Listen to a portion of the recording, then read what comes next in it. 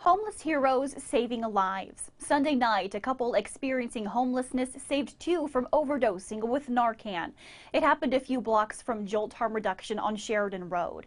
Jolt provides Narcan and drug testing strips for overdose prevention and harm reduction. Jolt's program director says there is a lot of stigma against homelessness. He says homeless people like the couple from Sunday night are the ones out saving lives. The reality is, these folks are the real first responders because they're armed with Narcan and they are on site with people at the point of overdose. And they're literally saving dozens, if not hundreds of lives every year. And Jolt moved into a new location on North Sheridan Road just a few weeks ago.